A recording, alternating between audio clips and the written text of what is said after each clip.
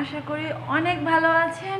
আর আমি বেশি ভালো নাই আসলে। ছেলের কদিন পরীক্ষা গেল, অনেক টেনশনের মধ্যে দিয়ে কাটাইছি। আজকে হচ্ছে পরীক্ষাটা শেষ হয়েছে। আর পরীক্ষা শেষ করার পরে বাসায় এসে এই যে বাসায় আসার পরে নাস্তাটা কোনো মতে বানিয়েছি, আর নাস্তাটা খেয়েই একটা ঘুম দিছি। এখন বাজে প্রায় 12টা, 12টা 12:30 বাজে। এখন ঘুম থেকে উঠছি আর ভীষণ মাথা ব্যথা করতেছে, রান্না করতেই ইচ্ছা করতেছে না।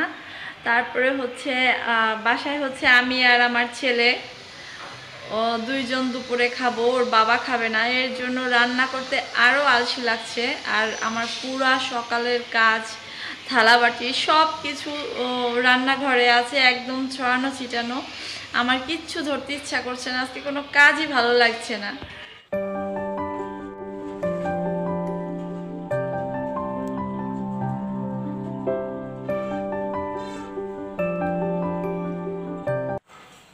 তো বন্ধুরা, চুল বাঁধা হয়ে গেছে, এখন দেখতে একেবারে কাজের মানুষের মতো লাগছে না।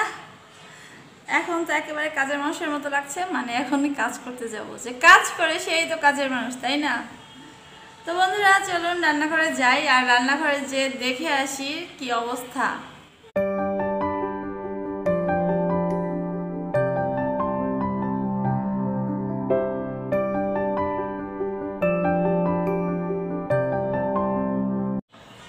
তো বন্ধুরা দেখলেন আমার রান্নাঘরে কি অবস্থা। আর এখন হচ্ছে এগুলো আমার সব পরিষ্কার করতে হবে। আর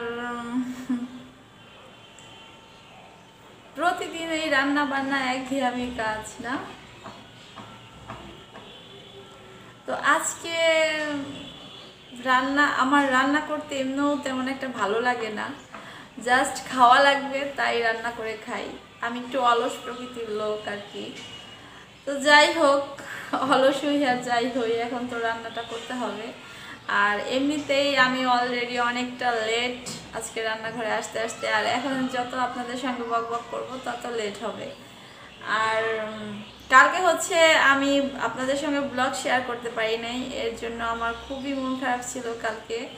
আসলে আজ 1.5 মাস যাবৎ, আমার চ্যানেলের বয়স তো 1.5 মাস যাবৎ আপনাদের সাথে প্রতিদিন দেখা হয়, আড্ডা দেই।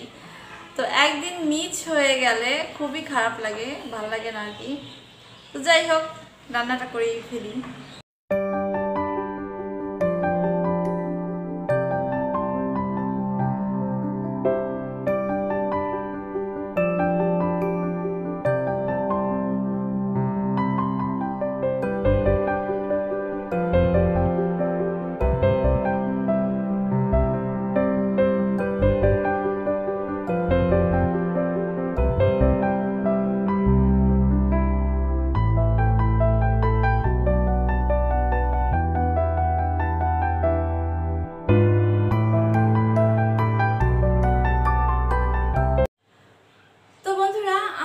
তো থালাবাটি ধোয়া শেষ, দেখে দিলেন। আর এখন হচ্ছে যা রান্না করব তা কুটে কাটে গুছিয়ে নেই। আসলে 2টা পদ রান্না করব, 2 চুলায় 2টা পদ দিয়ে দিলে তাড়াতাড়ি হয়ে যাবে, কি বলেন?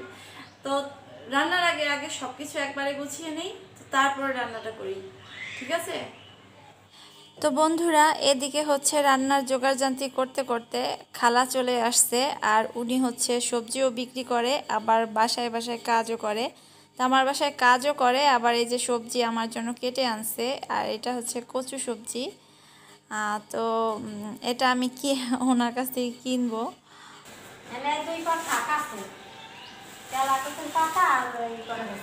কয় টাকা এই কয়টা?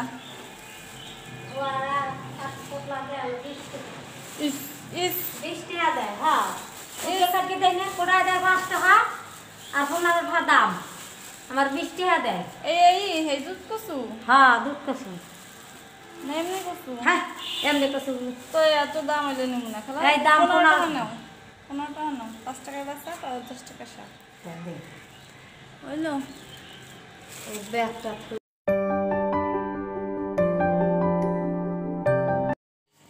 তো বন্ধুরা, আমার কাজের খালা হচ্ছে ঘর ঝাড় দিচ্ছে, আর আমি এদিক দিয়ে রান্নার জন্য সবজি কেটে নেই।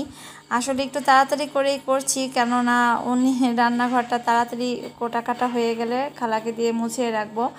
আসলে আমি আমার খালাকে দিয়ে মানে ঝাড়পোছের কাজটাই বেশি করাই। রান্নার জোগাড়যন্ত্রী বা রান্নার কোনো কাজ আমার নিজের করা ছাড়া অন্য কেউ করে দিলে সেটা আমার ভালো লাগে না করতে। তো রান্নার কাজটা সবসময় আমি নিজেই করি। আর বন্ধুরা, এখানে হচ্ছে আমি আলুগুলো পানিতে ভিজিয়ে রেখেছি, না হলে কালো হয়ে যাবে। আর এখানে হচ্ছে অন্য যা যা লাগবে আমার রান্না করতে তাই কেটে কুটে নিচ্ছি।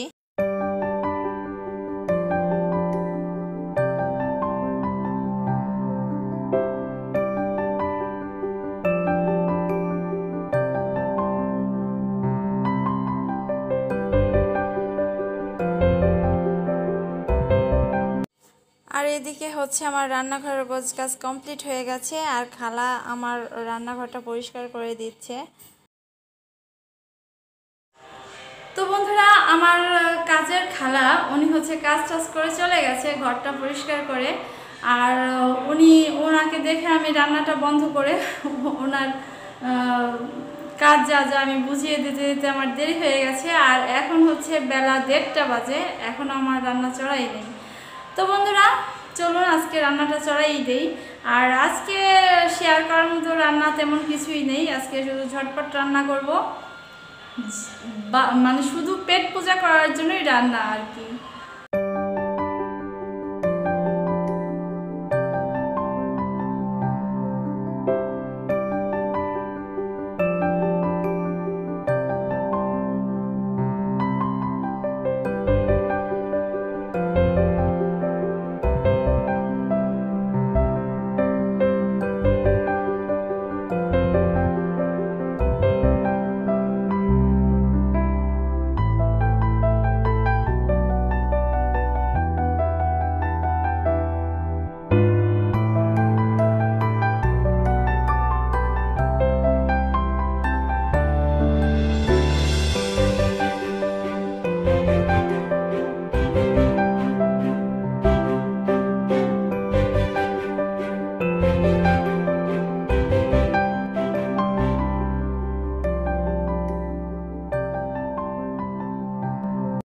বন্ধুরা, দেখতে পাচ্ছেন এই যে মন দাঁড়িয়ে আছে গামছা হাতে, ও কিছুতেই বাথরুমে যাবে না গোসল করতে একা একা। তো আমি ওকে বলছিলাম তাড়াতাড়ি যাও গোসল করতে। তো গোসল জিনিসটা ওর কাছে খুবই আলসেমি, মানে গোসল করতেই চায় না। তো জোর করে আমি ওকে বাথরুমে পাঠাচ্ছি। এদিকে হচ্ছে রান্না হতে হতে মনকে গোসল করিয়ে নিলাম। আসলে আজকে অনেক লেট হয়ে গেছে ওকে গোসল করাতে। আর ও নিজে ভালোভাবে গোসল করতে পারে না এখনও, আমার গোসল করিয়ে দিতে হয়। আর গোসল করানোর পরে জামা কাপড় সবই আমার পরিয়ে দিতে হয়। ছেলে বড় হলেও আমার কাছে সেই ছেলে ছোটই আছে এখনও। হাই বন্ধুরা, আমার গোসল টোসল করা কমপ্লিট আর রান্নাটাও কমপ্লিট। এখন হচ্ছে খাবো, পেট পূজা করব। তো বন্ধুরা, আজকে সারাদিন মা ছেলে মিলে ভালোই কাটলো। আর এখন হচ্ছে খাবো, তো খাবার দাবার নিয়ে নেই, অনেক বেলা হয়ে গেছে।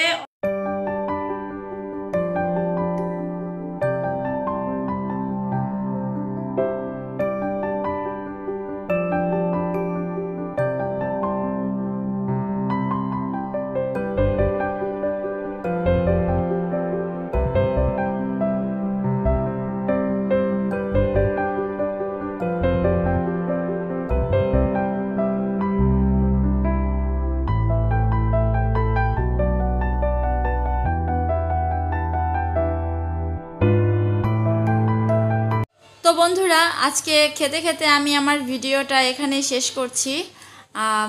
আপনাদের যদি আমার ভিডিওটা ভালো লেগে থাকে তাহলে অবশ্যই লাইক, কমেন্ট আর শেয়ার তো করবেনই। আর আমার চ্যানেলটা যারা দেখছেন, আমার নতুন বন্ধুরা আছেন, এখন পর্যন্ত আমার চ্যানেলটি সাবস্ক্রাইব করেন নাই, তারা অবশ্যই আমার চ্যানেলটি সাবস্ক্রাইব করুন প্লিজ, আমার অনুরোধ রইল। আর যারা আমার পুরনো বন্ধুরা আছেন, আমার চ্যানেলটি সাবস্ক্রাইব করেছেন এবং আমার পাশে আছেন, তাদের অসংখ্য ধন্যবাদ আমাকে সাপোর্ট দেওয়ার জন্য। তো বন্ধুরা, আপনারা ভালো থাকবেন, সুস্থ থাকবেন আর সব সময় হাসি খুশি থাকবেন। আর আমার জন্য আর আমার পরিবারের জন্য দোয়া করবেন। আল্লাহ হাফেজ।